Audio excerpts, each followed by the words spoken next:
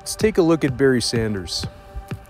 Part of being a good student is not only seeing the things that are nice and make you feel comfortable, but looking at the picture as a whole. Not just seeing the things that you want to see, but looking at the entire picture objectively, taking in all of what's there, weighing in all the factors that you can, and allowing the picture to openly and honestly present itself. For every one of the good positions, there's a misunderstood position. For every safe position, there is a dangerous position. People enter into all in order to learn and gain a strong understanding as to what it is to move.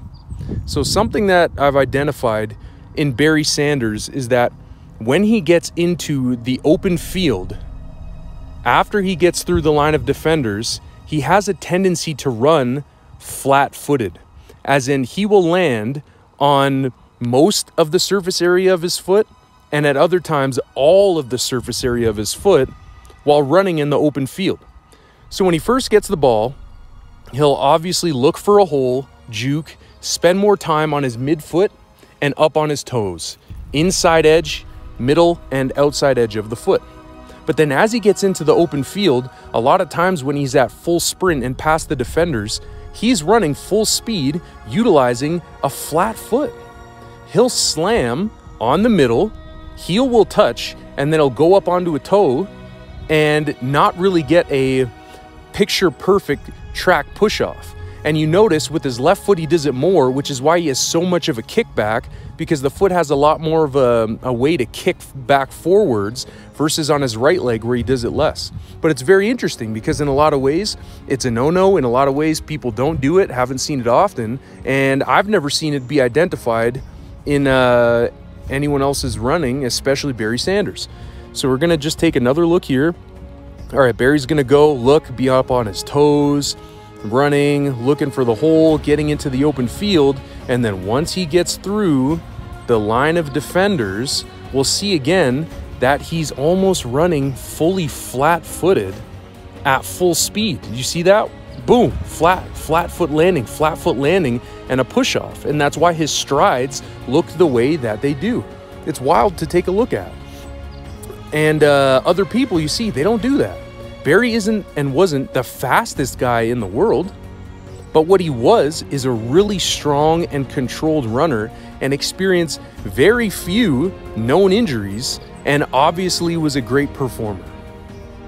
Now, the nature of sport is changing. People don't look up to it the same way that they do, but something that I feel we'll always enjoy watching and taking benefit from studying is the motion practices of top-tier human beings in competition. We're always going to want to move well, and we're always going to want to do things advantageously for performance, for aesthetics, to feel good, to heal, and to grow.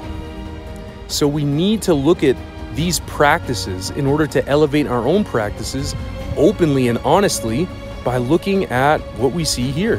Barry Sanders, flat foot running, going out, hitting the outside of the foot and the heel, transitioning towards the big toe, and a mixture between lifting his foot off the ground and pushing his foot off the ground, which is kind of in between what's commonly taught today. There's usually two schools of thought. Well, he's combining them all in this flat foot running style once he breaks into the open field. It is absolutely interesting and worth noting. Here we go again, flat foot, slams into the ground, really grounds and pushes off, uses all of the foot in many instances. Again there, inside edge, outside edge, middle. So my question, I guess, and my own hypothesis as to why he does this is actually to a great misunderstood and maybe not thought of benefit.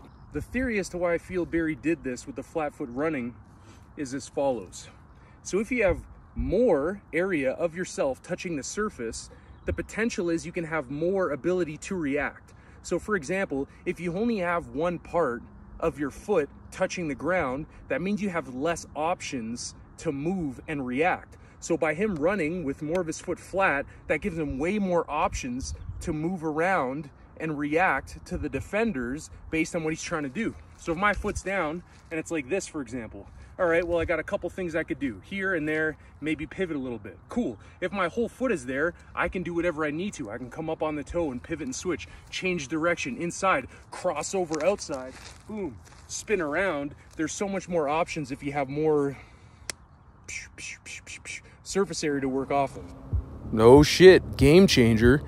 Barry actually will do this when he's changing direction as well. Many times, though he'll spend time on the inside edge, outside edge, middle of the foot, he'll also do this from a flat foot. So he's not changing direction up on his toes or on either edge all the time. Many times he's functioning and doing these things from being flat-footed, not always up on his toes. His heels are not always elevated, which again, modernly, it's supposed to be a no-no. But I'm not seeing anyone that's saying this shit that's better than Barry Sanders as far as seeing them run gracefully and powerfully in the open field. So let's take a look at someone who's actually doing this shit, and what are we seeing honestly?